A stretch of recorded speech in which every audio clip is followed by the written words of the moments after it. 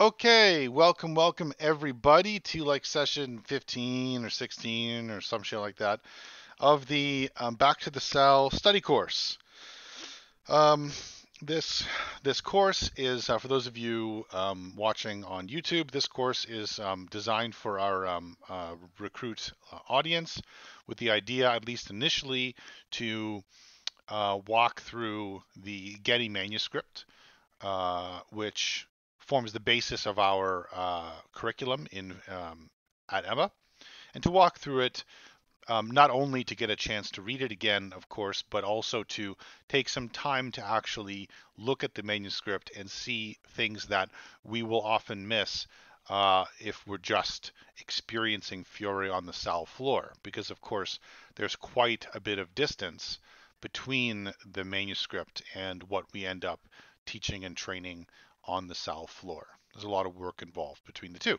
And so we're doing this course principally to get a chance to look at it. I myself, Aaron, am leading this course. So you're going to get principally my view on what we're reading. But like I try to say every week, um, my view is but one of many.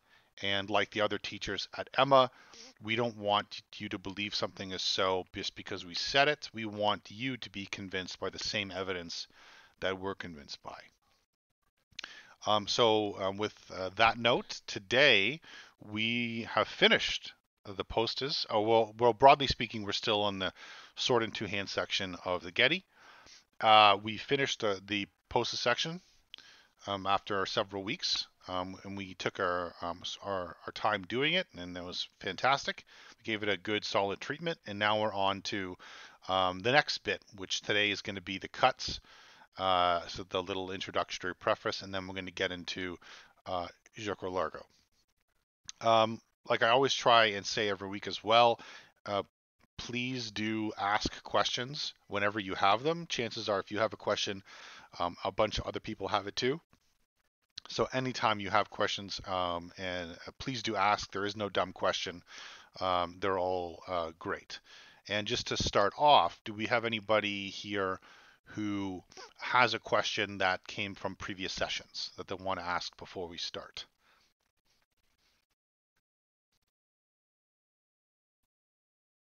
No? Okay, great. All right. So, so. All right. So let's just get right into it. So, I'm here looking at the two-handed sword section again, or at least, of course, as I have kind of categorized it in my own little wiki project here. Oh, speaking of which, a couple people I think asked me for access. If you are one of those people, please remind me again, ping me on Facebook or something, because I probably forgot who you were. And I apologize for not getting you access already. Anyway, yeah. So as I personally have categorized this section of the Sword in Two Hands and the Getty, I have it in a bunch of different subject categories. First, the guards, then the cuts, then a little prefatory paragraph. Then we have Jacques Largo, Stretto, and then a final Boar's Tooth Master. So today we're going to be looking at the cuts, the preface, and getting into Largo finally. So let's yeah, and we just finished looking at the posters. And just as a quick reminder, the guard section, which begins the sword in two hands, it starts off with a explanatory paragraph with a bunch of footwork and some other commentary in it, as well as pictures of a posta ladonna, both refused and not refused. And then it has 6 postas which are dissimilar from one another. And then it has a series of 12 posta which are designated as at least separate from the first 6, not only by the text, but also by the image, insofar as all of this set of 12 has a label of a name, as well as the designation of pulsativa, stabile, or instabile. Okay, which the first 6 posta do not have. All right, so that's what we've taken some time to look at, and now we're at the cuts. So this is what comes next. Okay, We should also let's this take it. This is a good opportunity just to kind of remind ourselves that this format isn't super new to us. In the dagger section, the section begins with three important pages, three important contextual pages: a page of posta, the Senyo page, and the page of the four masters. So in a sense, this is kind of what the sword and two-hand section has done as well, insofar as it's begun with the posta and then followed with the cuts. Now, the attacks here are shown in the Senyo page. The cuts in the sword and two-hand section are going to be shown explicitly and individually, though at the end of this section there will be a Senyo page, which we will look at. It's not sort of formally part of the section per se. Or at least not in my estimation. But anyways, so in the dagger section, we start with the posta, then we have the Senyo page, which shows us the attacks, and it also includes some prefatory comments and contextual stuff as well, which is interesting. And then this third page, which kind of is unique to the dagger, in that this third page is really top-down conceptual, right? It's not only do we have postas, and not only do we have the attacks of the dagger, but here are the concepts, the things that we're going to be doing: disarms, breaks, keys, and throws. And then all throughout the dagger section, we're going to see these techniques put in play through the postas against the attacks, in response to the attacks. The sword and two-hand section isn't really like this. Or at least it doesn't get into the concepts. All right, we start with the guards and we have the cuts. Okay, fine. And then we just kind of get into the plays. So it's going to be up to us to extract the concepts, as it often is in Fiore. But in a way that's a little less explicit than the dagger section. The concepts that we're going to be looking at and that I'm going to sort of extract for you, or at least give an argument for them anyway. These are things that we'd have to pull out of the section, rather than being told them explicitly and then seeing them in front of our eyes.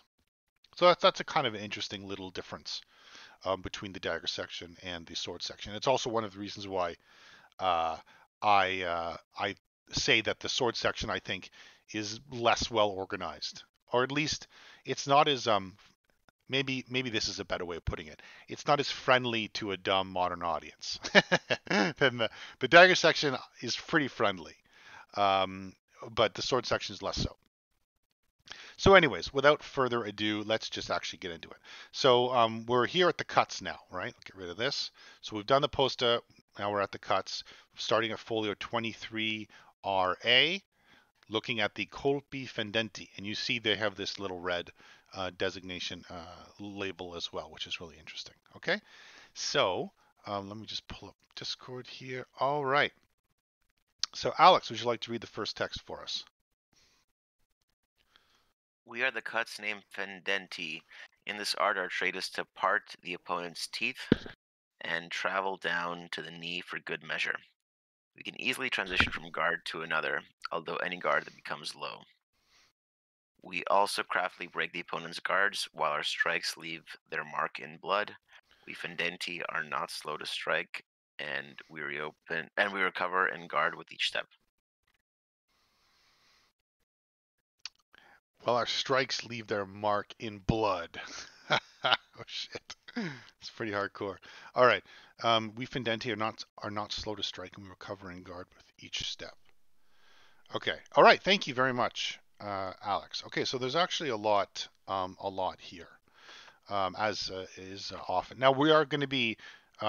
It's fortunate that we have this text of the cuts, because there is a lot about cutting, which isn't obvious to us modern people, and it's nice to have additional commentary on it in a way that we would miss this if it wasn't here. We'd have to extract this like other things from the plays. So starting with fendenti cuts. So the first thing to note is that the angle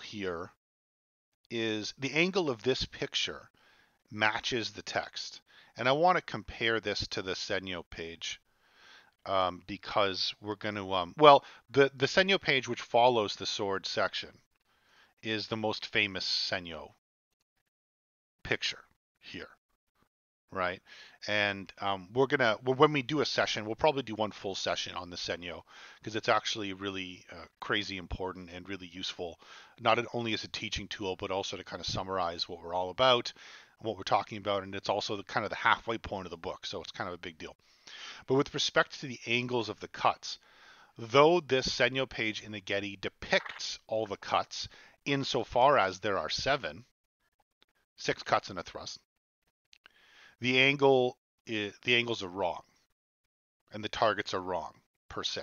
Okay, the Senyo page here is depicting cuts, both fendenti and sottani, which are what the cuts from below are called. They're depicting cuts at a shallower angle, a more flatter angle than the fendenti shown and spoken of here.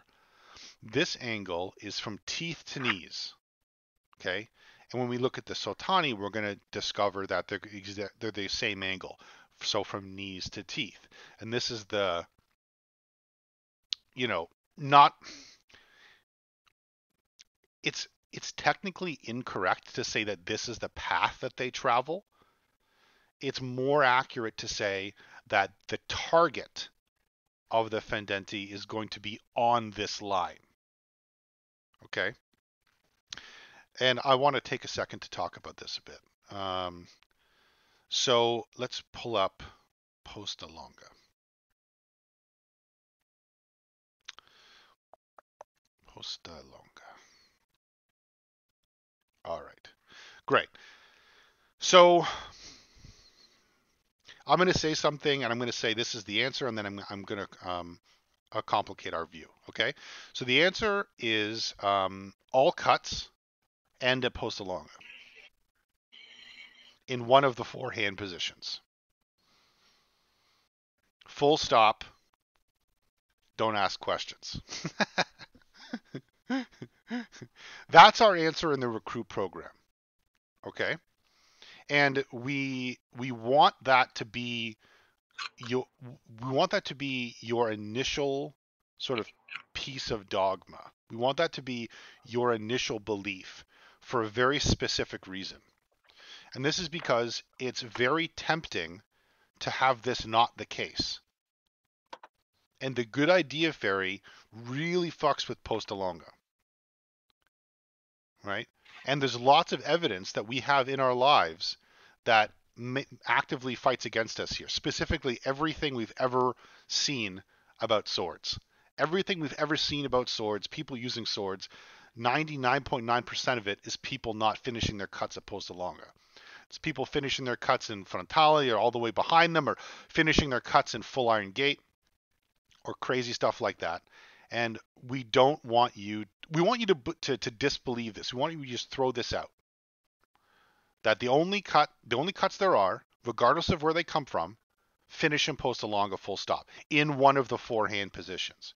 Prime, second, third, or fourth. Okay? And so when we look at the cuts here, our intuitive interpretation of these cuts is that the cut itself travels on this angle from knees to teeth or teeth to knees. But that's not the case. Or rather, that is an excessively simplistic view.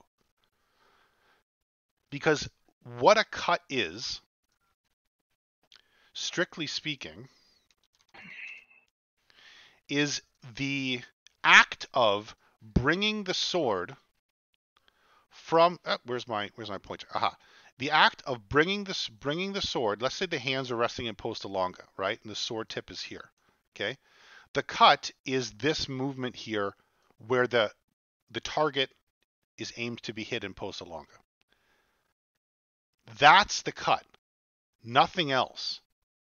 Right? Strictly speaking. Right? So if you wanted to hit a target,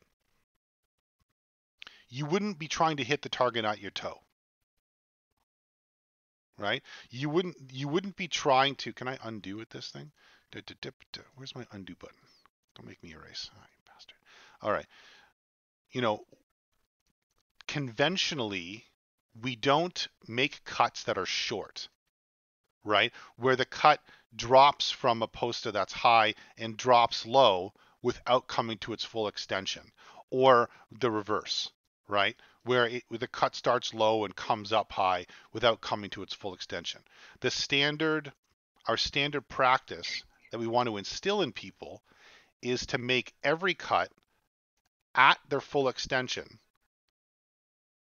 ending in posta longa, or rather attempting to strike the target at posta longa. And then once this is everyone's habit, right, then the more and more advanced you get, the more you're going to see opportunities to fudge this a bit. Because of course, there are times when you are going to tactically want to make a crooked cut, make a small cut, make a reduced size cut. Maybe you have to make a crazy parry, and you have to just do something. The situation is such that you have to do something unconventional to save yourself, and that's fine, right? That's fine. But we don't want to start off with all that chaos, right? That's a tactical chaos that you're going to engage in with reason once you get to have a certain level of practice in swordsmanship, right? Our normal sort of default, and I would say the thing that we tend to try and focus on, right? You don't necessarily want to have a fight where your cuts are varied and crazy complex. You'd rather have a fight where you're fighting your typical normal fight with the sword as it's meant to be used in a way that it excels, which is in largo at full extension, full natural extension. Okay. So again, we're looking at the cuts here, the colpi fendenti. The target of the fendenti can be anywhere, teeth to knees, where the end of the cut is that full expression at posta longa. Okay. Lastly, and this all of what I'm saying is we're talking about cutting mechanics here. And lastly, though it's true that a cut will finish at posta longa, that doesn't mean that it has to stop at posta longa. So you could have a motion where you cut high, hit the target, and continue low. But it's important to understand that the transition to the low posta is just that. It's a transition. It's not part of the cut. The cut is this expression of energy to posta longa, and the rest of the movement of the sword, wherever else it goes, is part of the transition that comes after, either to another cut, to another posta, to a parry, or whatever. Okay. So yeah, the fendenti. It looks pretty simple, but there's some really important concepts there to be clear about, and to practice. Right. These sort of things aren't obvious, and they take practice to make habit. Right. You don't want to have to think about this stuff. You want them to just be habit. Okay. So in this art, our trade is to part the opponent's teeth and to reach all the way down to the knee. Notice the fendenti goes all the way down to the knee, right? There's a great gif somewhere of Aldo giving me a fendenti to my balls and dropping me like a sack of potatoes. I didn't know that you could take a fendenti to the nuts, but you can. And it is perfectly within this target range. Fiore tells us, and I definitely learned that one day. So don't be under the impression that fendenti can only hit the head, right? The fendenti can express itself all the way down to the upper thigh, and so too, of course, the sotani. But that's the thing. And we craftily break opponents' guards. Well, I read this as him kind of mentioning provocations in an en passant way, but I don't want to get too far into that right now. Let's just say the fendenti cuts often cause opponents to move from their guards. Let's say that. Because fendenti are scary, right? And our strikes leave a trail of blood. That goes without saying. Fendenti are not slow to strike, and we recover and guard with each step. We're not slow to strike. That's definitely that's definitely depending on your practice, right? Each fencer, if you watch all the fencers at AEMMA, specifically if you're watching them for the speed of their cuts, there's obviously fencers that are far faster than others, right? All fendenti thrown by AEMMA students are not equal. And so when we read this, we fendenti are not slow to strike. All things being equal, that's correct. Strikes from below or strikes from above are, just as fast as any other strike, right? And if they're done with proper mechanics and whatnot. But don't mistake this to him, Fiore, meaning that they're all quick, right? Because they're not. Some people are ponderous in their blows, right? And some people are excessively fast, excessively quick. Okay, but that's just part of striking mechanics in your footwork, principally. And lastly, he says recover and guard with each step. This seems like a little small thing.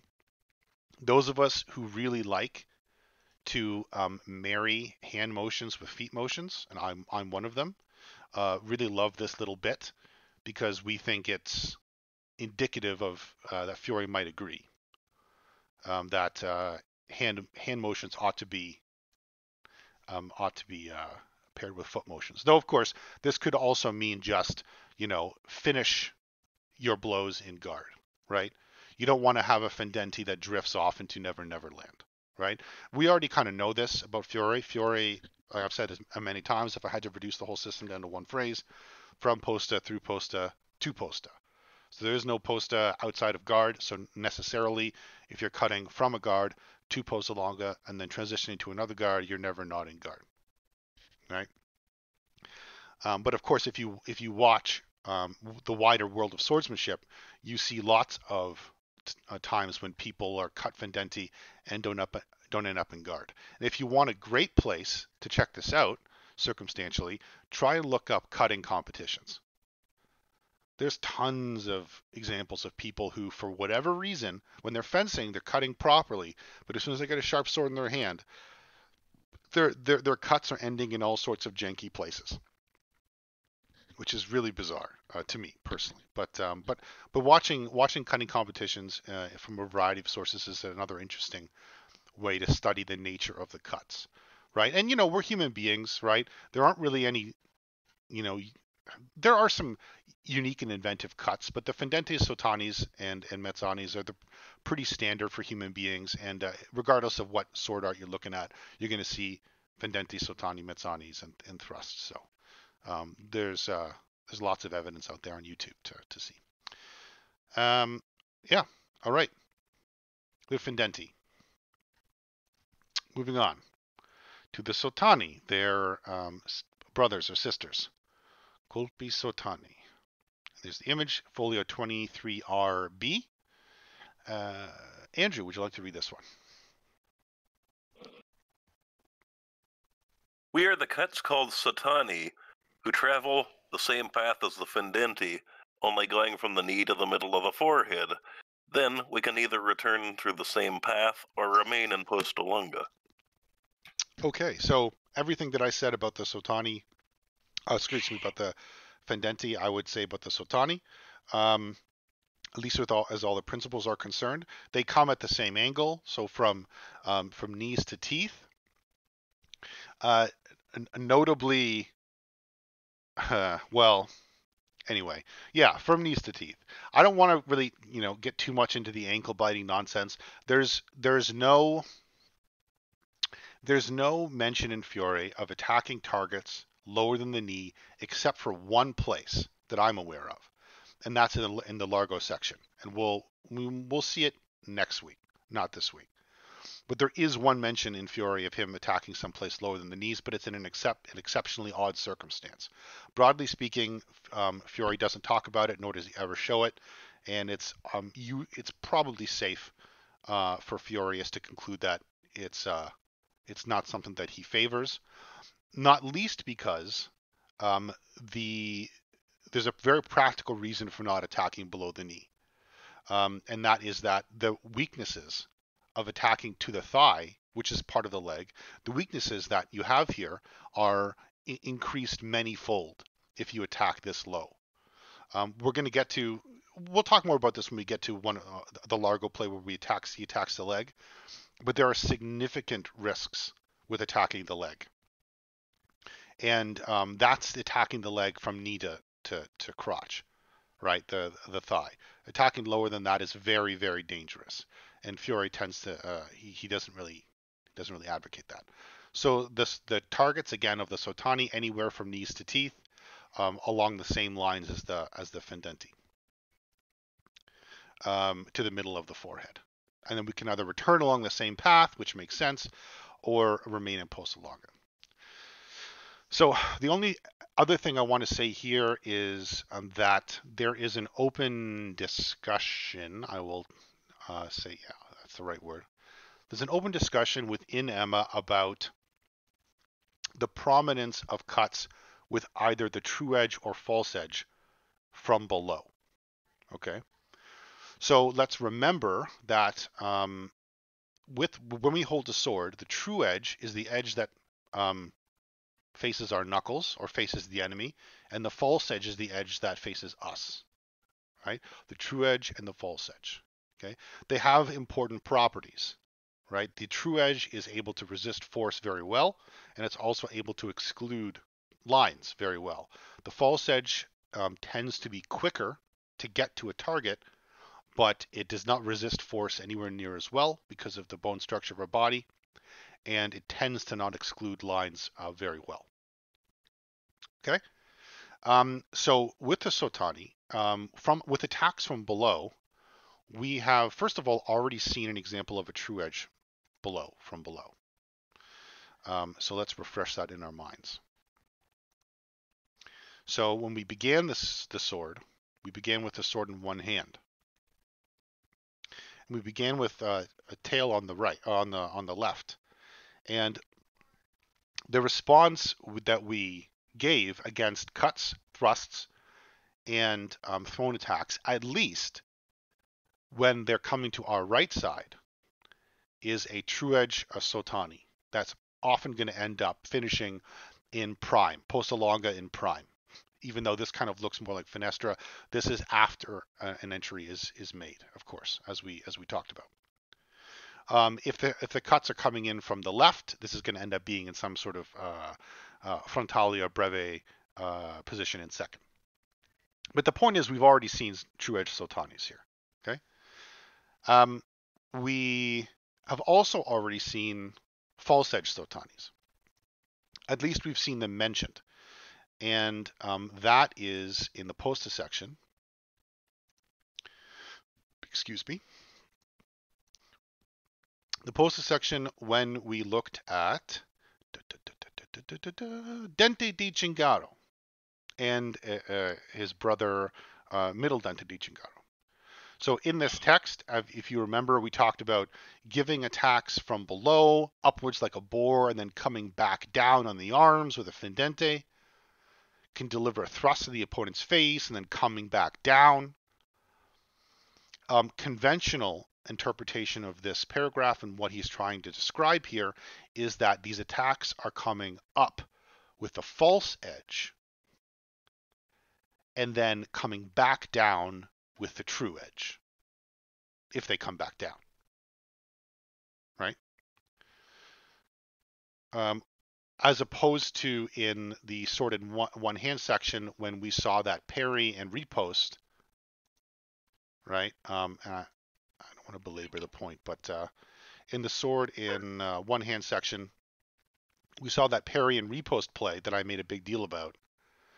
This is not done with the false edge, at least as far as it matches with this play. It's not done with the false edge. He's made the defense with the true edge and then turned his sword over and made a second attack with the true edge. Now, of course, could he have done it with the false edge? Yeah, sure, probably, right? But my point is that we've seen both, right? From below, from these Sotani blows, we've seen the usage both of the true edge and the false. So why am I mentioning this? I'm mentioning this because there is a conversation within EMMA right now as to which cuts should be primary, if any, from the Sotani, from low guards as Sotani blows. And I'm not going to give an answer to this question, but I want everybody to know that there is a question about it. Some people believe that the true edge Sotanis are extremely circumstantial, and that their usage is not conventional. Whereas they believe those same people will say that from low guards, the use of the false edge is primary and not the true edge. There are other people who believe that the use of either true or false from low guards or anywhere else is entirely tactical and depending on the situation, and that there's no primary or secondary, positions. But it's good that everybody knows that this conversation is going on, okay? And it is interesting. But here we go. Fendente, Sotani, same lines coming from below and coming from above, okay? Any questions about either of those two things so far?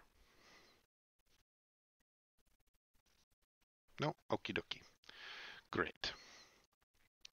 On to the next one, the Mezzani blows. Okie dokie. Folio 23.r.a. Beatty, would you like to read us this one? We are the Mezzani, middle cuts, so named because our path is between the Fendente and the Sotani. From the Mandrito side, we use the true edge, and from the Reverso side, the false edge. Our path can be anywhere between the knee and the head. All right. Thank you very much, Beatty. So, not much to add other than what's in the text. They're the middle cuts.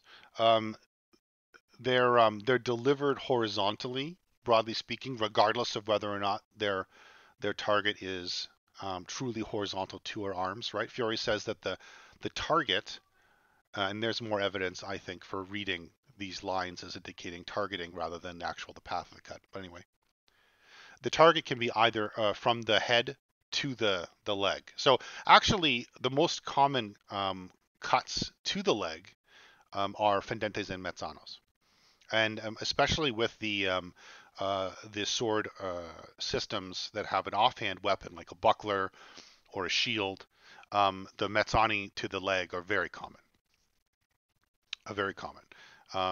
Often with an action which appears like it's going to result in a fendente, like transitioning to a finestra or longa and prime. You think a fendente is going to come, the defensive tools rise up, expose the leg, and then a low mezzani to the thigh gets popped. Many a rib and upper thigh have been bruised because of that. And Kel's actually fantastic at those. Is he here? Oh shit, he is. Yeah. There you go. Well, didn't mean to praise you in front of you, Kel, but yeah, those are. Kel likes those. All right. Yeah, so true edge and false edge. Oh yes, the last thing is this. So the formal curricular answer about throwing mezzanos with the sword in two hands is that when we throw mezzanos from the right side, we throw them with the true edge forward, and from the left side, we throw them with the false edge forward. We do this because Fiore says so. Why do we think he says so? Well, the mandritos from the false edge side, thrown with the false edge. Sorry, I just mixed up my terms. The mandritos from the left side, thrown with the false edge forward, seem at first to be counterintuitive, but the standard answer is that if you throw the mandrito from the left side with the true edge forward, your hands lead the cut for a significant period without being actually behind your sword, and they're liable to be hit. And so when you throw the mandrito from the left with the false edge, the tip of the sword leads the cut almost the whole time if you throw it properly, and therefore your your threats are ahead of your targets. You're moving in true time, and it reduces the likelihood that your hands are going to be sniped or sniped at. Right. So that's the formal answer. Certainly, when you're throwing a mandrito, when you're not engaged, when you're already in an engagement, when the swords are already touching, this becomes more complicated. Okay, so I wouldn't read this as a a papal declaration that you'll always throw a mezzani from the left false edge regardless of the circumstances. It's a little more complicated than that. But certainly if you're throwing them as an opening blow, when you're not engaged, when you actually have space to throw, from the left side he says he wants you throwing them false edge, and from the right side true edge. Okay. And last but not least, the thrusts. The punta. All right. Bruce, would you like to read this text for us?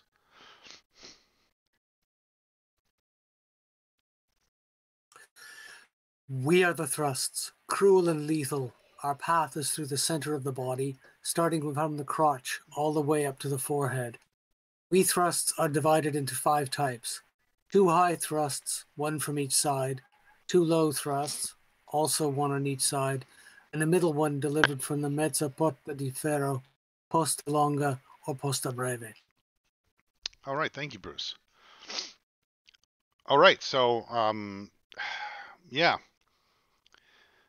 Thrusts and cuts are mentioned in the same breath, right? They're part of your Largo tools. Fiore mentions that there are 5 kinds of thrusts, or five types of thrusts. I think I'm aware of a couple different ways people read this. One way to read this, and it's definitely the way that I read it, is him describing thrusts in different hand positions. So 2 high thrusts, 1 on each side, I would think of as prime and a high fourth. 2 low thrusts, 1 on each side, would be a low fourth and a second position, and then a middle one in third position. So that's how I'd read it. He may or may not have meant that. He may have had something more specific in mind. If he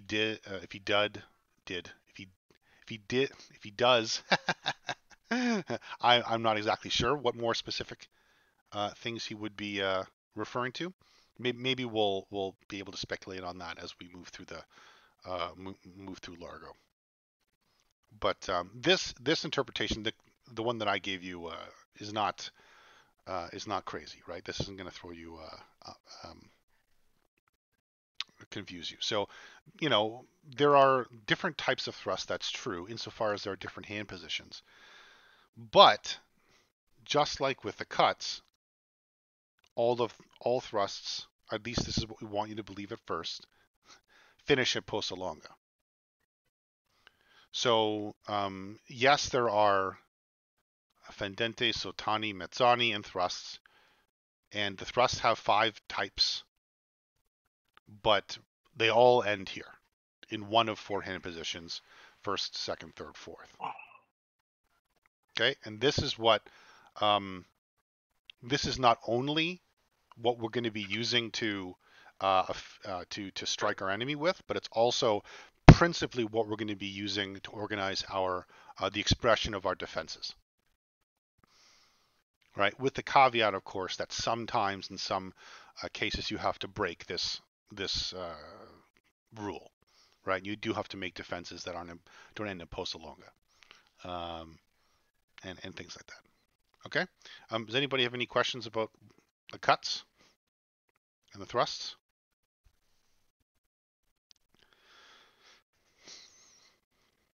I don't really want to get too much more into mechanics, because I feel like it'd be a waste of time. Moving true time, moving hand, body, foot, having your hands proportionate, your hand motions proportionate to your foot motions, and vice versa. All that. There's a whole bunch of different basic habits that we need to be ingrained in us in order to do these well and at speed. but we can't really do anything about them here. You know, there's no point in harping on them or anything. So yeah. So with the conclusion of the cuts, we now have more or less all of the tools we need to get into the plays, right? We have all of the postas, we have the cuts, which are going to, the cuts show our motions between the postas, right? Not only from the posta expressing the sword into our enemy, but also expressing the sword from a posta through a cut to a defense, and then back to another posta, and so on. So we got our all basic tools here, so we're kind of ready to start the plays. So let's get into it. I'm gonna leave posta longa here. Do I need these? Yeah, I'll leave this segment here too. Okay. So the preface to the whole sword section. Let's get into it. 25.r.a. Graham, would you like to read this one? Sure. I am the sword, and I am lethal against any weapon. The spear, the axe, and the dagger are all worthless against me. I can become extended or withdrawn. When I get near the opponent, I can enter into close play, perform disarms, and abrazare. My art is to perform breaks and binds. I am expert in parries and strikes, and I always strive to finish with those. Come against me and feel pain. I am royal, enforce justice, propagate goodness, and destroy evil. Look at me as a cross, and I will give you fame and a name in the art of arms. Thank you, Graham. Wow, lots of words there. All right, so this is the preface that starts the Largo and Strato sections. There's lots of interesting historical things here that we can probably speculate on at a later date, but I don't want to belabor it. There's just a couple of things here that I want to look at. First of all, I am the sword and I am lethal against any weapon. Lances, axes, and the dagger are worthless against me. Well, that doesn't really jive.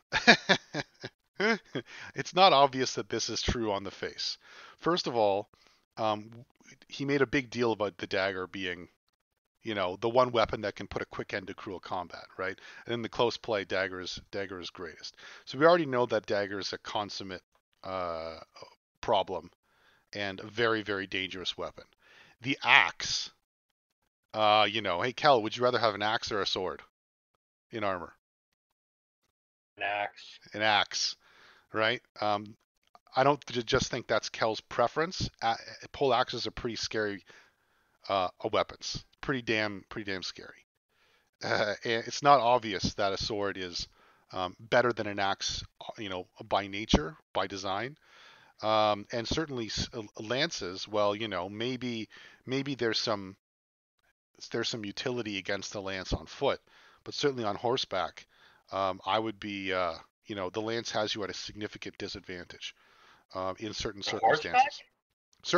Like in the charge, right? Like you're not even going to touch the guy with your sword. The guy could poke you with his lance on the charge, and what are you going to do if you had a sword? Oh, right? Okay, you are. I misheard that. I thought you said that the lance was useless on horseback. No, it was the opposite. weapon. That's right. Okay, good. Yeah, that's right. So I am the sword and I am lethal against any weapon. Lances, axes, and daggers are worthless against me. So if this isn't true on the strict face of it, then what might this mean, right? I read this as consistent with the approach that Fiore takes to describing the sword and also the attitude of the fighter in the book. So, Fiore has said this with, he's going to say this with all these tools, that they're great. But, the sword can be lethal against the lance, the axe, the dagger. The sword can respond. I think that's the most important takeaway, right? It's not that these are worthless against the sword, strictly speaking. It's that if you have the sword and use it well, you can respond to a lance. You can respond to an axe and a dagger, right?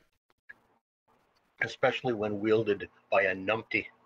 Right, exactly, right? Especially given the context of the fight that you're in, which is completely varied, right? You don't know. The sword can become extended or withdrawn, absolutely, right? When I get near the opponent, I can enter into close play, perform distance, and abrazare. So the sword, as a weapon system, not only is the longest weapon that we've seen yet, right? The sword in two hands, but it also can perform adequately in close play, right? So far, all of our abrazare, and indeed, our dagger is still active, right? There's nothing preventing you from holding a dagger if you have a sword. So this is all kind of built up on itself, right? And we're still reading Fiore in a context where what we've said before is building on what we're reading now. Okay, so we haven't left that. My art is to turn and to bind. I'm expert in offense and offense, and always try to finish in those. Okay, so that's all I kind of want to take from that. It's not that we didn't necessarily know this, that the sword can respond to these weapons, but it's good for Fiore to remind us right before we get into the plays. Okay. Also, keeping note that the sword is the principal subject for the next long while, right? The sword in two hands is going to have two sections, Largo Stretto, both of which are fairly lengthy, and then we're going to get into sword and armor and have a bunch more plays. So we're going to be looking at the sword a lot. 6 more plays. 6 more. There's only 6 in the sword and armor section? Huh. I guess plus the postus. Yeah. All right. So at last we get to Largo and Stretto. All right. So let's pull back a bit and let's look at Largo and Stretto. Well, let's look at Largo. Let's leave Stretto for Stretto. So we finally arrived to the plays of the sword in two hands, beginning with the first section, the gioco stretto. The gioco largo section. Okay. We defined Largo and Stretto before, but I'll define it again. With the preface that there are lots of fun scholarly debates about the definition of Largo and Stretto. Some opinions are more conventional than others, obviously. Yeah. So this is a really interesting scholarly topic, and there's lots of evidence with which to study this. The conventional definitions of Largo Stretto, or rather, let me say it a different way. The easy definition to hold controversially of Largo and Stretto is this: that Largo play, the Largo section, involves wide, loose, unconstrained play with the sword at a distance and space and tempo where the sword acts at its length and uses its blade in a manner that it's suited to. Okay? Loose, wide, unconstrained play.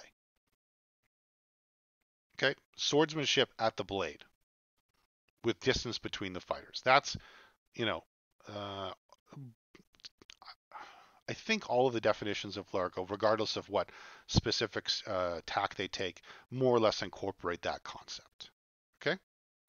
So your intuitive grasp of Largo is going to be more or less useful here, right? And just to cap it off, Stretto is going to be the opposite.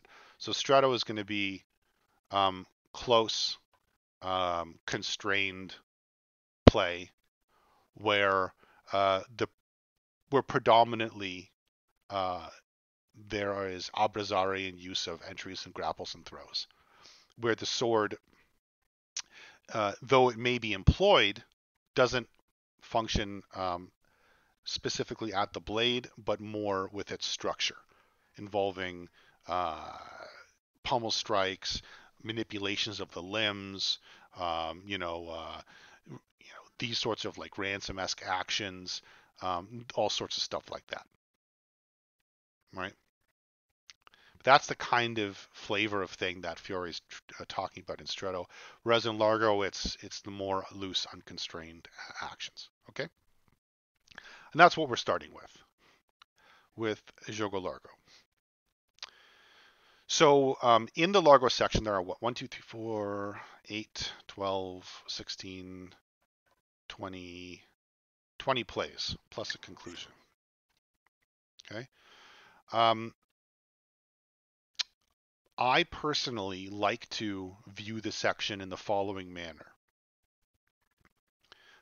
I like to cut it more or less in two, where the first half of the section deals with cuts, and the last half, or the second part of the section, deals with thrusts, starting with Folio 26.VA. In the section that deals with cuts, the first part of it deals with cuts that come from the tip, an engagement with the tip of the sword, and the rest of it probably involves actions following from an engagement at the middle of the sword. Leaving out actions following from an engagement at the strong of the sword, which is going to be more characteristic of Stretto. Okay? So I think that's, broadly speaking, what we're in store for in this section. We're going to be looking at actions coming from an engagement at the tips, then the middle, and then looking at, starting with Folio 26.VA, looking at thrusts and things that can happen against and around thrusts. Okay?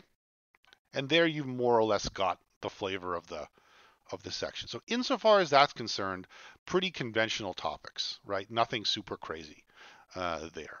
All right.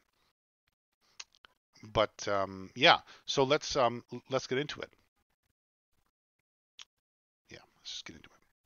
So 25.r.c, Folio 25.r.c, the first master of the Largo section. Who's next? Kel, you want me to skip you? Yes, please. Okay. Mark.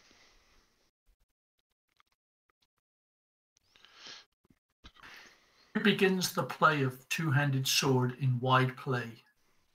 This master has crossed his sword at the point with his opponent.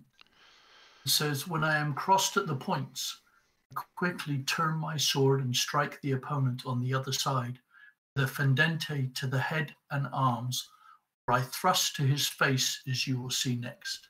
All right. Thank you, Mark. Okay, so so this is the first play of Largo, and I'm going to outline a framework for one way to understand these plays in Largo and Stretto, and I'm going to justify it with an argument.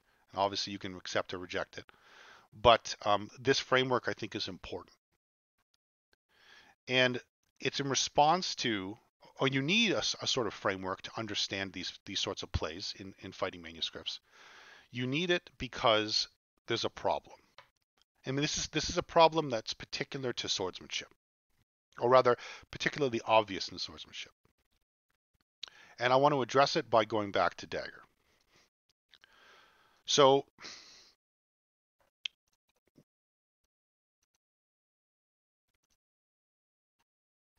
why does this make sense? Oh no, let's do a different one.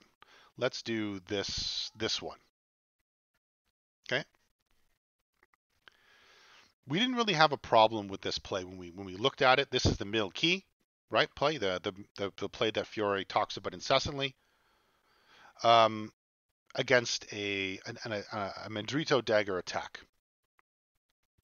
We didn't really have a problem understanding this play, and critically understanding the tempo context of this play, right?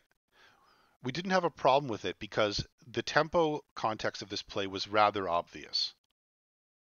And that is that the dagger man is attempting to murder the scholar. When he steps in with his attack, the scholar presents his defense, stops the blow, and then immediately acts. And in this case, the thing that he's acting on, the thing that he's acting to do, is to do a middle key. Okay. And it's pretty intuitive to us that if the scholar makes a defense and then does nothing, then he's lost his opportunity for his middle key, or for his follow-on action, or rather, at least he hasn't necessarily lost it so much as given his opponent time to do another thing. And we know from our study of the dagger that it is critical that the defender doesn't lose this tempo advantage that he gains on the defense, because the remedies that the attacker has against his defenses are severe and effective. And this is what puts this unarmed person in the dagger in such a terrible situation, because he has to gain the tempo, he has to gain the momentum of the defense and keep it until the opponent is neutralized. As soon as that opponent starts to bring his offhand in and gain the initiative and become the agent again, the defender is defender's in massive trouble. Arguably trouble that he's not going to be able to dig himself out of, right? And the examples of this are many in the dagger section, and they're very obvious, right? These counters happen when the tempo accrues to the attacker. So a defense is made, but the resolution, the remedy to the attack, is not performed in the right time, or it's performed poorly, right? There's going to be kind of a number of reasons why something might fail here, right? But in this case, the scholar made the defense, he stopped himself from dying, but he didn't perform the middle key in the right time, or he didn't have the time to perform the action which he chose, which is in this case the middle key, and the defender was able to act. And in so acting, not only does he foil the defense, but he kills the defender for his trouble. Okay? So I want to make it clear that we've already seen this context of tempo and response and counter response before. So it's very important that when we look at plays in swordsmanship, that we take this understanding with us. Because it's important that we remember that the same kind of logic, broadly speaking, is going to be necessary for us to stick to in swordsmanship whenever possible. When we're engaged like this, and there's no leader or follower, there's no tempo advantage to either side, and anyone can do anything, the situation is exceedingly dangerous for both people, right? But who cares about the other guy? It's exceedingly dangerous for you. So this is why in a Largo setting, in swordsmanship, you tend to focus on gaining and prosecuting the tempo in an engagement. Now, as a defender, you can gain the tempo with an effective response to an attack, right? So someone attacks you with a fendente or whatever, and if you give an effective response, that response has the ability to not only save you, but steal the tempo advantage to you, accrue it to you, and make you the agent. And then you're dictating what the enemy has to do to respond to if he wants to save his life, right? Once that situation ceases, right? Once you're not leading anymore and you don't have an effective action to reverse that situation, that's usually when we leave, right? We want to break the engagement so we get another chance to get that again, right? Rather than linger in an engagement where it could go either way, right? Because we don't want to be in a situation where it can go either way. We only want to be in situations where it's going to go right for us as much as we can weight it that way, right? And this situation, combined with the problem that the enemy can become suicidal at any time, this creates a situation in Largo where we don't want to persist in the engagement for too long. 1, 2, 3 actions at most. Attack, counter, counter contrary, maybe counter contrary, and out. Right? Because if it hasn't resolved itself by then, if the engagement hasn't ended up with one of us dying by then we're both in big danger. But screw that guy, I'm in big danger. So I gotta leave, make my space again, and reset. And this tends to give Largo its character, right? This is the source of this ting, ting, tingy, ting sort of thing that we think about when we think about swordsmanship. Now, of course, if both people are doing this, if both people have this attitude, then you get a very classic kind of fencing match at Largo. If one person doesn't have this attitude or is trying to pressure to stretto or or whatever, then you're going to get something that looks a little different. And of course, if both people are looking to press to stretto, then you're going to get stretto, right?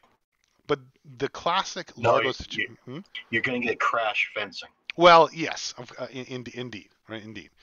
But the classic largo situation that we're talking about, and of course we begin our analysis always with the archetype, right? And then we complicate it afterwards. The largo that we're studying right now is the classic kind of largo where both people have a care for their own life and they're trying to fight at largo, right? They're trying to use the sword the way it's most effective, which is at its blade. So why am I going through all this spiel? What's my setup? So Emma has an interpretation for this play, which I have to be careful the way I say this, which isn't obvious from the reading of this play. Okay?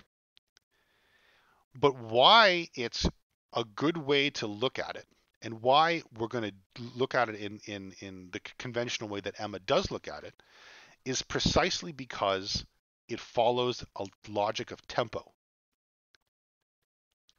rather than something else, right? Swordsmanship is, as you know, martial arts is as much a process of bringing order to chaos as anything else. And we don't want to begin our analysis of something with chaos. So what do I mean? Here we have a picture of two fighters crossed at the tips, the first third of the sword. Okay? And let's read again what he said, because I blabbed a lot. Here begins the play of the two-handed sword. The sword in two hands. This master's cross at the point with his opponent, and says, when I am cross at the point, I quickly... have we read the text yet? I don't recall. Oh, maybe we didn't read the text yet. Okay, I was just giving a long preface. Now it's time to read the text. Folio 25.r.a. Renat, would you like to read the text for us? Yep. Here begins the play of the sword in two hands in a wide blade.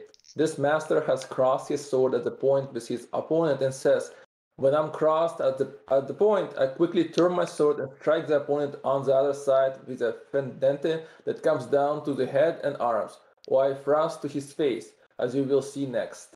Thank you, Renat. Okay, great.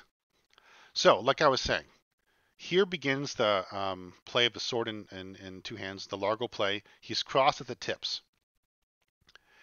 His instructions are this.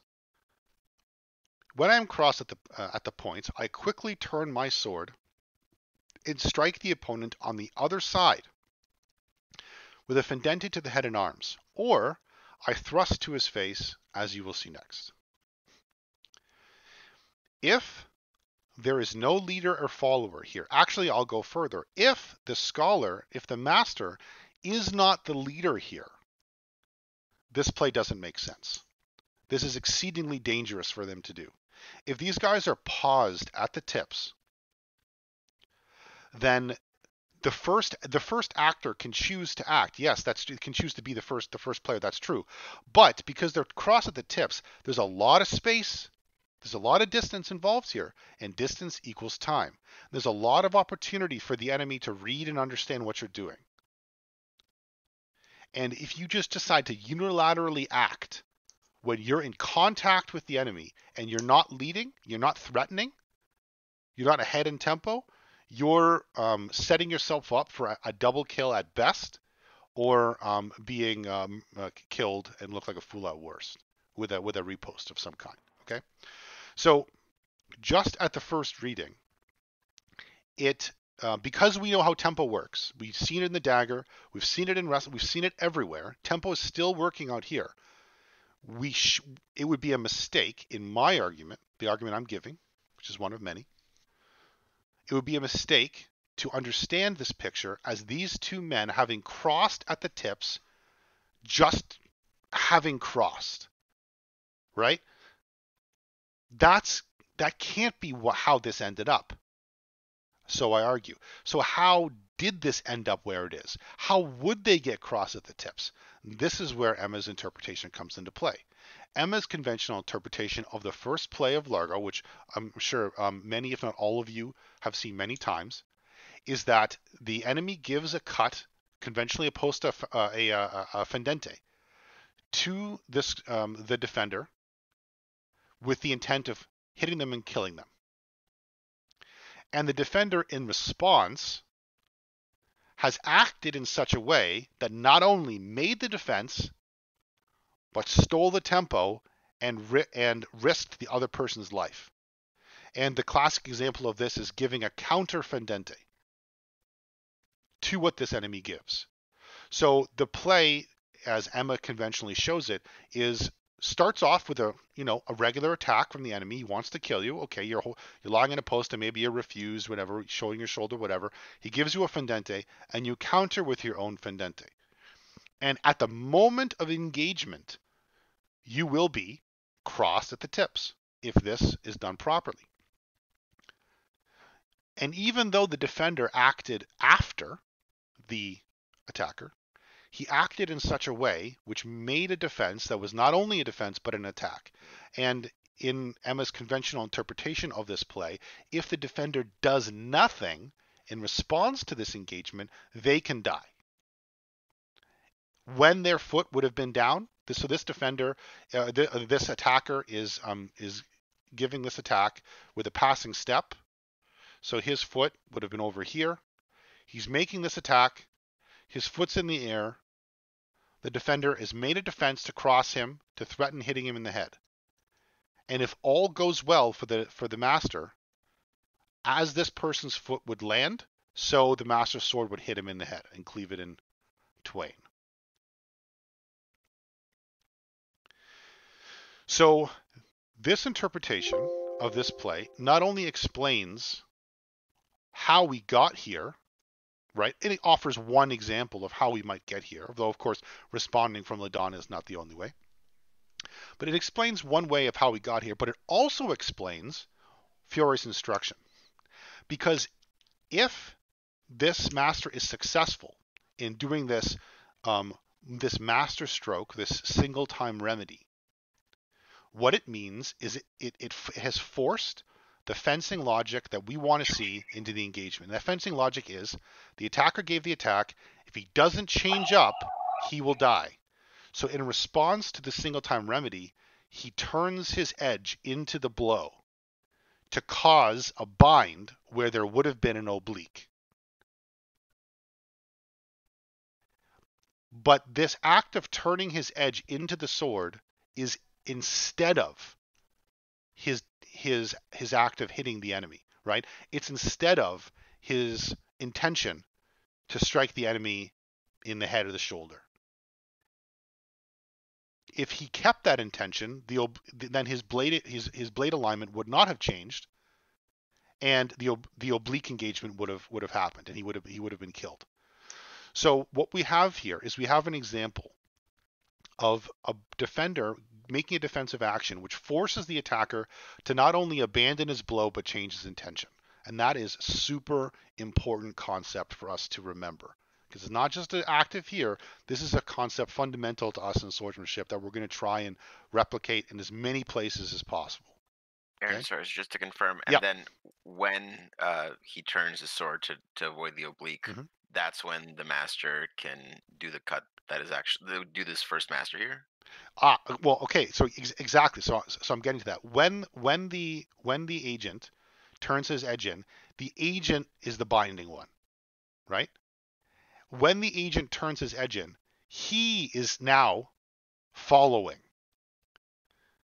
Because he is now responding to a risk, right?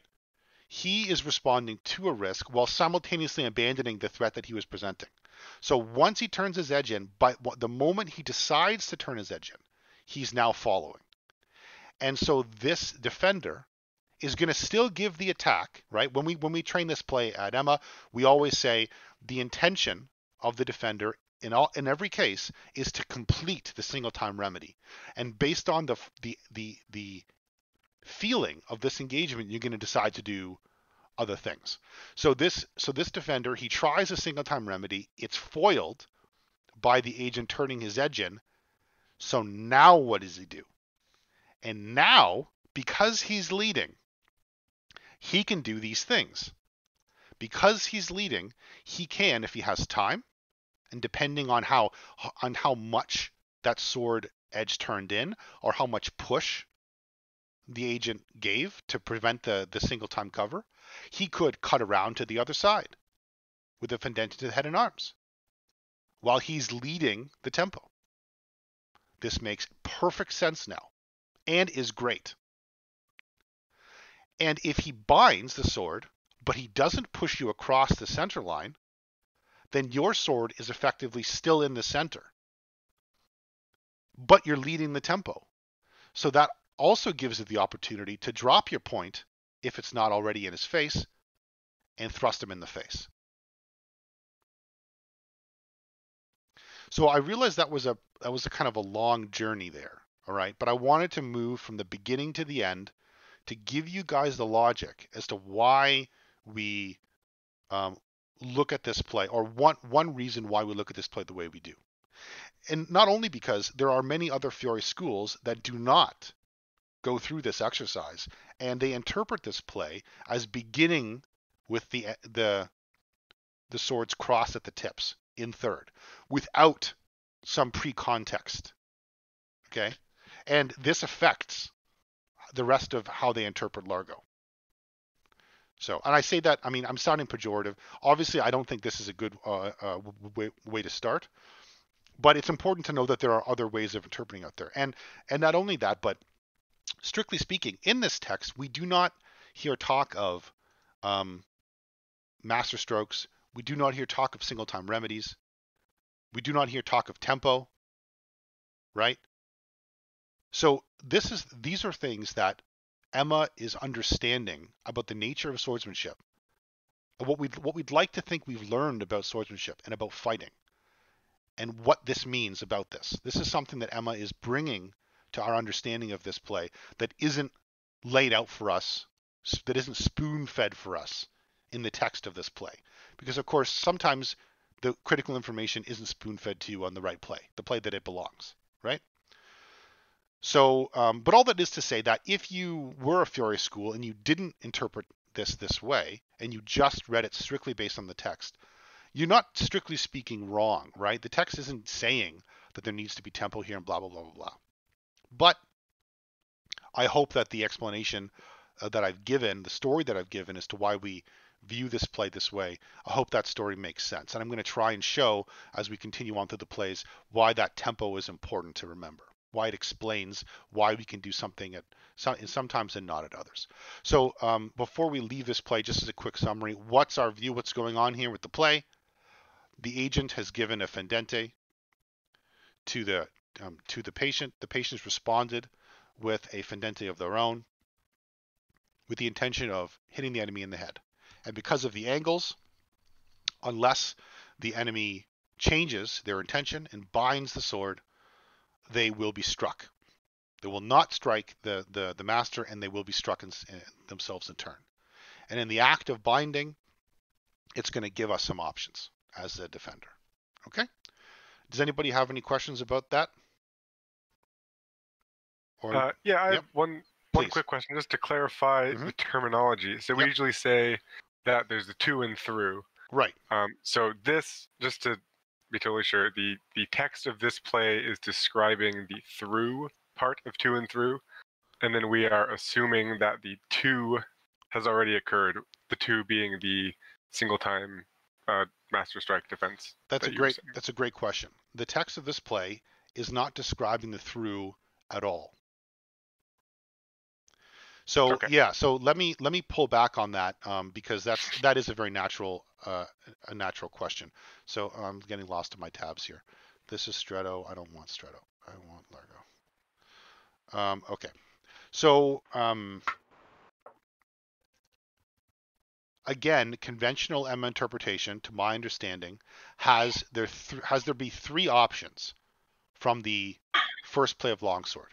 It has the master stroke cut, right? The single time remedy, and then it has the thrust on the right side, and then it has the turning the sword over to fenestra and cutting on the left side. Okay, so those are the three options, right? So with respect to to and through, To and through. Oh, okay. All right. So I guess. I may be muddying up the definition in my Yeah, own yeah. Well, okay. Well, anyways, yeah. So, and again, another thing that makes this complicated is that, of course, there is some variation as to how we refer to them, right? I think in AEMMA Toronto we started to call them A, B, and C for a while, right? 1A, 1B, 1C. So the principal action, the one that begins this series of events, is the attempt at the single time remedy. Okay, and if that's foiled, because it's possible that it may not be. But if that's foiled, then what will happen is the enemy will bind you, and the binding will lie on one side or the other of the scholar's center line. Mhm. Right? And the center line, of course, it bisects your body, right? And it stretches outward between you and the opponent. If the binding is to your left, to the left of your center line, i.e., if his sword has not pushed into the right side of your center line, then because your swords are in contact, necessarily your right side is rather open and clear. And that allows you to do this play. Or something like this, where you bring the sword down, you insist your advantage on the right side, and you threaten a thrust. If he pushes you from the left into your right side, and he starts to push your sword into that right side of your center line, then necessarily he's leaving your left side, and he's pushing the sword over.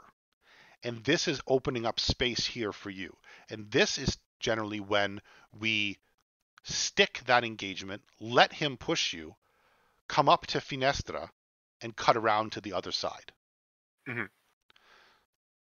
Okay, so in that explanation, I think I've shown the three things, right? Either the master stroke, or because of what he's done, either the attack on the right side or the attack on the left side. Does that make sense? Yes. Great. Great. And again, just to beat a dead horse, what makes this all work is the tempo advantage you've gained from the mere attempt at the master stroke, right? I need to stop saying that. I don't know why I have the German in my brain. The mere attempt at the single time remedy, right? Because even if, maybe your targeting was off, even if maybe you were a little short, if the enemy believed that your defense here would cause an oblique and hit them, and they bound as a result, then they're now following you, right? They've Right. gone from agent to patient, and you now have the opportunity to, just like with Dagger, to do a thing with the time you've built, you've gained. Okay. But that's a great question, Graham. I was meaning on talking about that, and I forgot. Anything else? Do you have anything to add about this one, Cal? This is kind of a big one. I found your process of explaining it a bit convoluted. It's just, I find there's a simpler way, Mhm. and it's Fiore's own words. When you meet at the tips, you cannot stay at all. Right. When you meet in the middle, you can stay a little. Mhm. And when you meet at the strong, you can resist Mhm. and do what you need. Mhm. The ABC of it, I don't recall hearing it put that way, but it has certainly been presented that way. The idea that if you meet on the weak, both swords, you turn and cut to the other side, because there's no way to control that.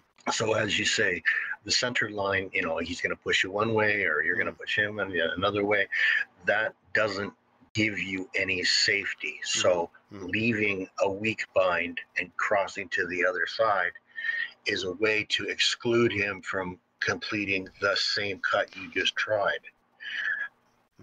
It's primary, but we very, very rarely see it, for the simple reason that we're playing with blunts which don't bind. Right. The other thing about it is, when you start playing with sharps, you stay farther apart by simple nature. A lot of people have an invincible warrior mindset because they've never seen what a cut from a sharp sword can do. That's a great point. Okay. Yeah. So, you know, you did get to it, but it was kind of going on the roundabout a few times. I like to hear myself talk. You know, it was nice. Okay. Yeah. I'm sure Carol loves that part.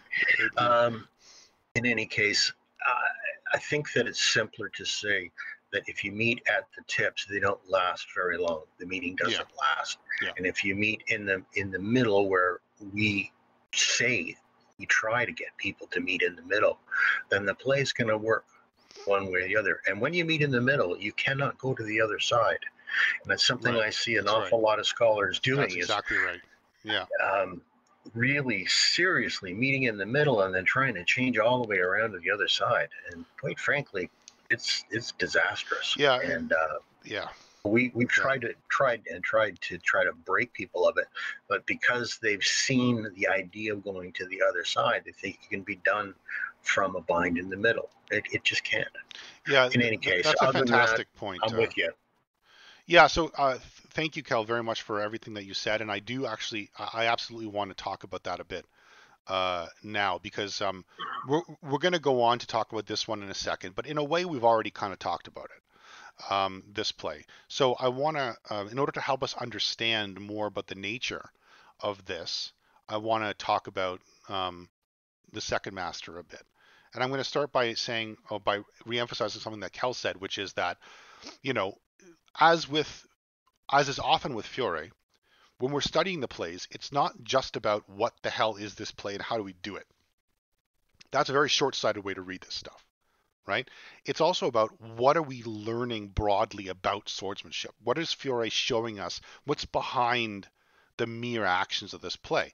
And as Kel said, behind the mere action of this is a crossing at the tips. So what does that mean? What's the nature of the crossing at the tips? And Kel said it exactly. When you're crossing at the tips, you cannot stay at all. Right? And if this means, if swords are, if swords work best when they have space, and crossing at the tips gives them swords the most space to work, then when swords are working best, when swords are working the way that they love to work, they cannot stay at all at the tips, right? So this shows you how swordsmanship in Largo is very fluid and changing, and it's still very. It's very movement focused, very movement oriented. One of the things about our fighting with the sword in two hands that is probably where is Connor here? Oh man, I wish Connor was here. That is probably more of an artifact of our schooling as fencers than anything else. Is the fact that we do bind a whole lot and we play at the middle a lot, and and with the sword in two hands, there's less Largo at the tips than there is with the sword in one hand. And it's possible that's due to the nature of the sword in two hands. It's possible, but it could also just be the way that we tend to use it, right? Because the sword is in two hands, the swords can resist binds very well. So we can get away with kind of really bashing, but that's not necessarily what we should be aiming for, right? And anyways, all that is to say is that even long swords in two hands, at the tips, they cannot stay at all. That's important to remember. Fluid, lots of motion, right? And just like with the sword in one hand, one of the major reasons for that motion is the fact that the furniture on the hands is very minimal, right? And you can't afford to be extended with this lack of furniture. Very long. You have to keep your hands moving. As soon as they're stationary, they're going to be plucked by a sniper or by a quick shot, right? And especially if a fencer is experienced and they know what they're doing, the shots can come from anywhere. It can be very quick. So again, Largo play, it's about motion. It's about staying not at all, okay? Another thing that Kel said is about going to the other side. Cutting to the other side is also a classic experience that AEMMA students have when they're doing Largo fencing, right? They cut a fendente to the one side, they block it, you rise up to fenestra, and you cut a fendente to the other side. Okay. What Kel said is exactly correct, and that is that action of coming around to the other side properly belongs to engagements at the tips and not engagements at the middle. And many, many, many times at EMMA, when people get caught, they get their forearms smashed with fendentes. They get caught because they're rising up to a finestra when they're crossed too low, and they don't have the time. They don't have the tempo to do it, right? And I pulled out the peasant strike here as an example. The peasants are as an exception that proves the rule, okay? Because while I will go on to say that the peasant strike is an example of a play of the master cross at the middle, a good interpretation of the peasant strike is not one that receives the blow at the middle, number one, and two, the kind of blow is a peasant blow, right? It's a blow from a dummy dum-dum. I'm gonna cleave you in twain. Well, And not necessarily a stupid person, but someone who is accustomed to heavy labor. Sure, like, I'm being a bit of an ass, but chopping wood. Sure. The classic farm boy thing.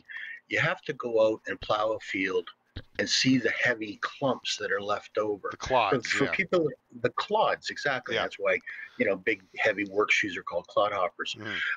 But they'd take a mallet and go out in the field and literally smash them like you were splitting wood. That was a common agricultural thing, and so is cutting wood with an axe. Well, if you pick up a sharp sword and treat it like that, you're going to do a peasant strike because you're overly committed to the blow. Oh, I missed it. So the Colpo di Viano is more about letting a bumpkin, if you will, do his thing, because that's all he knows how to use. He hasn't got subtlety and he hasn't got art. So by encouraging him to do this and sidestepping it with a pivot on the forward foot, you gain a massive advantage. The Colpo di Viano isn't so much about a bind at the center as it is about deceiving someone into doing what they're absolutely committed to do anyways. Right. Like, But give them no lesson. For sure. You don't really want to take it on your sword in the middle. You want to take it on your weak, because that way it'll flow through. That's right. But my point just was that, with this, because this action is so large by nature, there's a little play here. You could receive it maybe towards the middle and still have it work and still cut to the other side, right? But the reason why you can do that here, the reason why there's room for mistake, and the optimum is exactly right, Cal, I agree, is of receiving it on the weak in frontale, but we'll talk about that when we get to it. But you can get away with some late covers here because the nature of the action is so large. But my point is that this action is unique, right? It's unique. It's not the norm, right? These super large tempo actions are not the norm in conventional. Exactly, overcommitments. They're not the norm in conventional swordsmanship, right? So cutting around to the other side is not something that you can do in a normal situation. And he's not going to talk about it. I don't believe he talks about it in the Third Master. That's correct. So he doesn't talk about it in the Third Master. He only talks about it here. And I'm also kind of laboring this point a bit because this is a point that really flies in the face of a lot of what we see at EMMA. We see a lot of going around to the other side from low crossings at the middle. And, I don't think that's because we don't understand it or whatever. I just think that that's because we often don't concentrate on where that engagement is as much as perhaps we should. And as it happens, Fiore outlines the section of cuts, about cuts in the Largo section. He classifies it by the point of engagement at the weak or engagement at the middle. So all that is to say, it seems to be a critical thing that we need to pay attention to, even when we're on the floor engaged in fencing, right? That's something that we have to learn to pay attention to. So great. Okay, so now we've characterized these three plays. We're still going to go through them, but that was a whole lot of context, right, that we wanted to set out before we start rolling through them. Any questions? Any other questions about that? Anybody still awake? No. They're all politely muted. All right. So yeah. So just let's join hands and contact the living. Yeah. So just to reprise, right? This is the first master of Largo. In this first master, the conventional EMMA interpretation is that there are three possible results. The defender responds with a single time remedy attempt, which if the attacker does nothing will kill them. In response to this remedy, the attacker turns their edge in and abandons their attack. And once they've turned their edge in to create a bind, depending on the nature of that bind, the master can then either cut around to the other side or do this. So let's move on to this guy, the first scholar. Okay, 25.r.d. All the way back at the top. Alex, would you like to read this one for us? I have given you a thrust to the face as the master before me had said. I could have also performed the other action he mentioned. Just after crossing swords to the right, I could attack by turning a pendente on the left side, the opponent's head and arms, just as my master before me has said. Awesome. Thank you, Alex. So again, we have textual proof that this is not a separate play from the master before. He's following on to clarify more what he said. So he says, I've given you a thrust of the face as the master before me had said. So this is one of those options. And he says again, just to repeat himself, I could have also performed the other thing, which he's not going to show, but he's now mentioning twice. Attack right after the crossing, i.e. turn a fendente to the left side to the head and arms of the opponent as the master before me has said. Okay?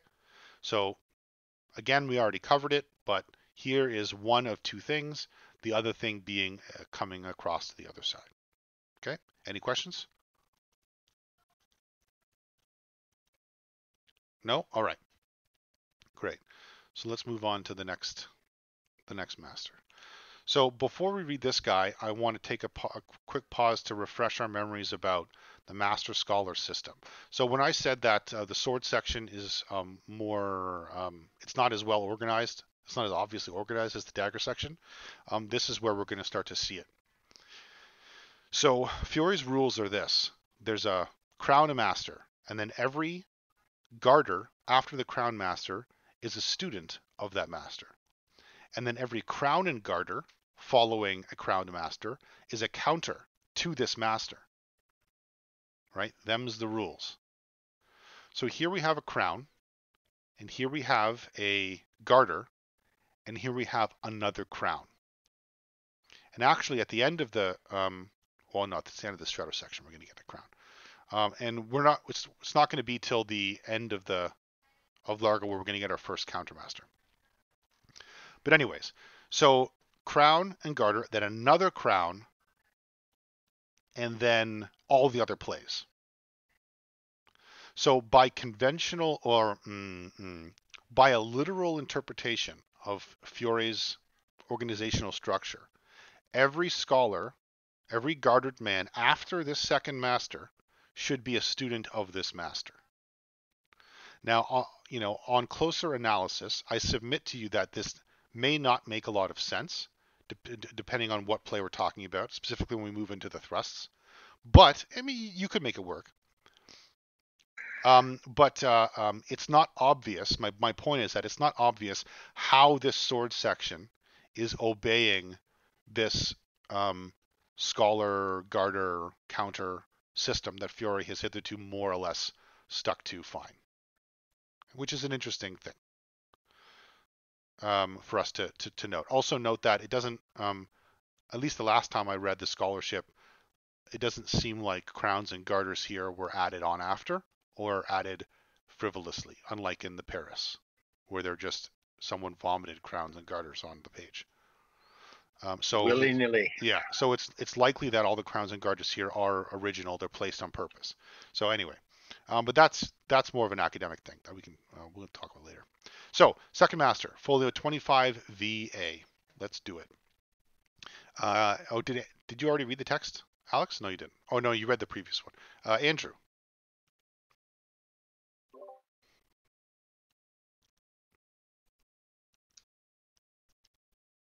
Is this too small? Sorry.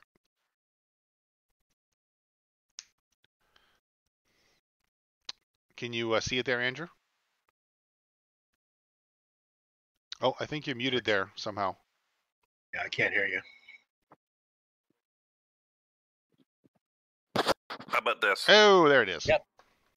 Yeah, my microphone was gone out of the way. Yeah. Okay, here we are also crossed in wide play, but at the middle of the sword. As soon as the cross is made, I let my sword glide over the opponent's hands. If I pass offline with my right foot, I can push a thrust to his chest, as you will see pictured right after this. All right. Thank you, Andrew. So here's a crossing at the middle. And he says, as soon as the cross is made, I let my sword glide over the opponent's hands. If I pass offline with my right foot, I can push the thrust to his chest, as you will see pictured right after this. Okay. And let's read that one as well.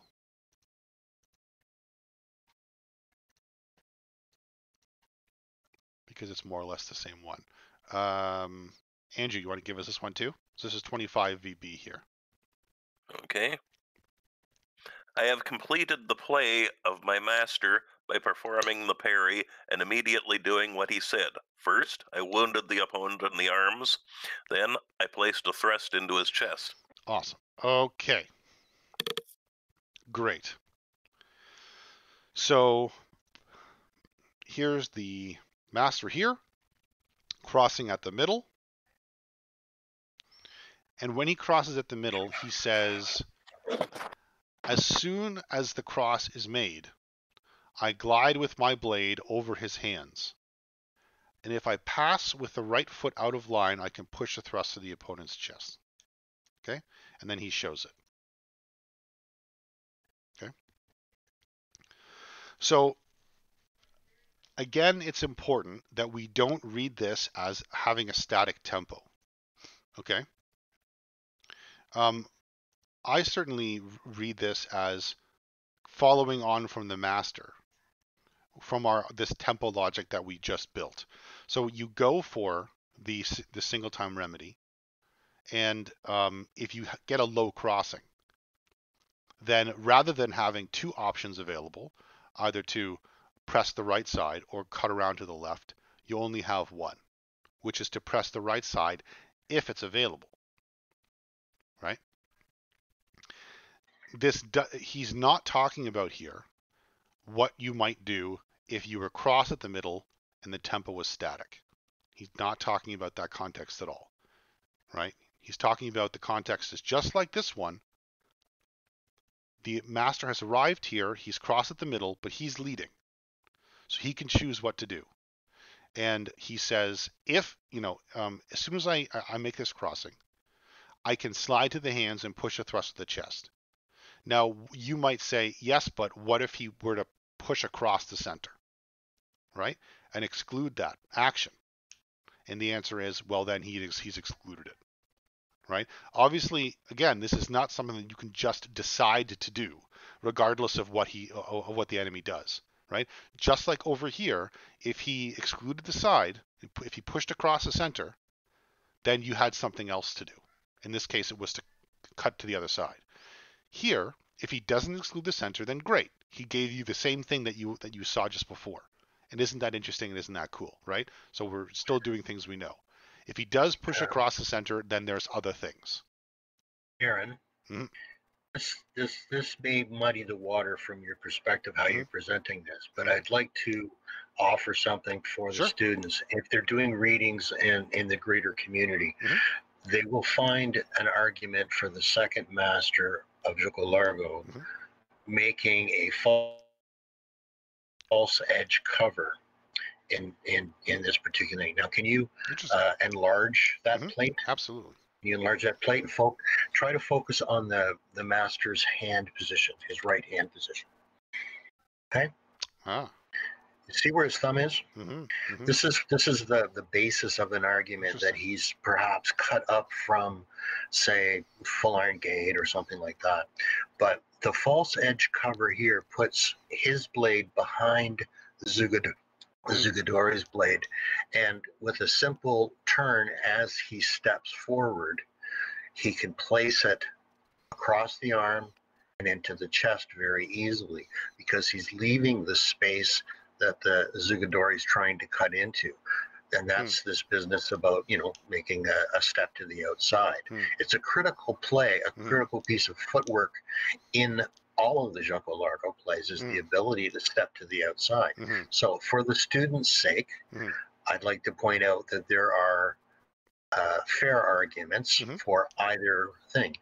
In this hand position, you can't be certain that he's using his true edge to make the cover. He could be using his false edge, and I've played it out, and quite frankly, it works just as well, because when you've cut up to fenestra against this blade, you've excluded it, and so when you take your passing step off the line, dropping the sword onto the left hand of the Zugadori and thrusting to the chest, it's an open highway. So anyway, I wanted to point that out. It may not be where you were going with this. I don't think it muddies the waters. It just gives better context for a lot of online arguments about this kind of stuff.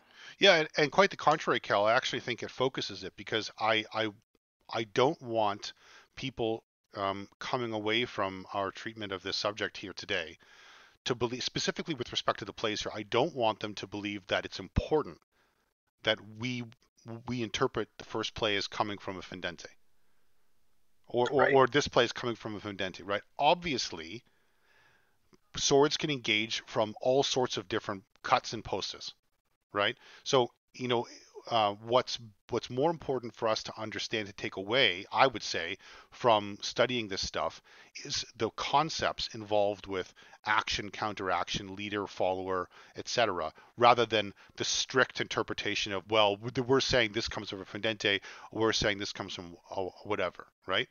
Exactly. So and so too with this master, right? Whether it's from a fendente or not, it's not the point.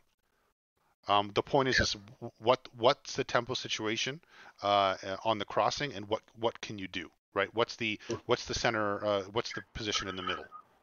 Who has the initiative? Exactly. And and again, because this is swordsmanship, if this guy were to, if one of these guys were to pause, right? If someone who's taken the initiative and given it away, right, and not used it, can totally fork it back over to the other person, right? So, none of these actions that take the initiative guarantee it in any way. It's just like with the dagger. If you don't use it, the enemy will take it back, or they'll have an opportunity to take it back, right? So right, this is Largo. This is all very fluid, active, full of motion swordsmanship. Okay. And yeah, thank you. That's a fantastic point, Kel. And again, I've said this many times here.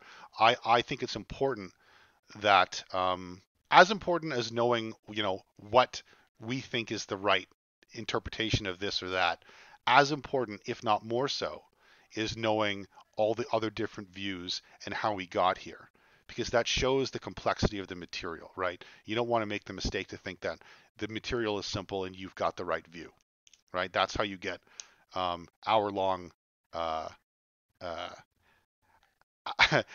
seminars on whether or not the thumb is pointing on 9 o'clock or 4 o'clock on a certain folio or something ridiculous like that. Anyway, you don't want to do that. Okay, so great. So this is good. We spent we looked at the cuts, we looked at the preface today, and we spent our time contextualizing and understanding the first 4 plays of the Largo section, which has set the table for us to blow through the next set of plays in the next session. Just as a bit of a taster, because I know we're nearing 10 o'clock, we're going to be looking at a couple of blade grabs, which are awesome. Blade grabs are amazing. We're going to be looking at a peasant strike and finish, which is something that, as we kind of teased before and Kel kind of said, it's a play to do against someone with immoderate control of their force. We have a leg void and a ball kick, which is fantastic. And then we have a bunch of responses to thrusts, counter thrusts in opposition, some grappling that can result from thrusts, and also breaking of thrusts, and some Largo plays that can result from breaking of thrusts. And finally, at the end of the, we have an elbow push here as well, lest you forget that we left the elbow push behind in dagger. Well, here it is again. We got a really funky play from the breaking a point here, which is really, this is a party pleaser, this one. And then we end with a little sword and two hands action here with a cool false point play, which is really neat. So lots of awesome stuff to look forward to for next week. And broadly speaking, things that round out the kind of flavor, at least in a certain sense, that Fiore is trying to give with the Largo section, right? You know, like I said before, there's way more that Fiore leaves out than what he puts in.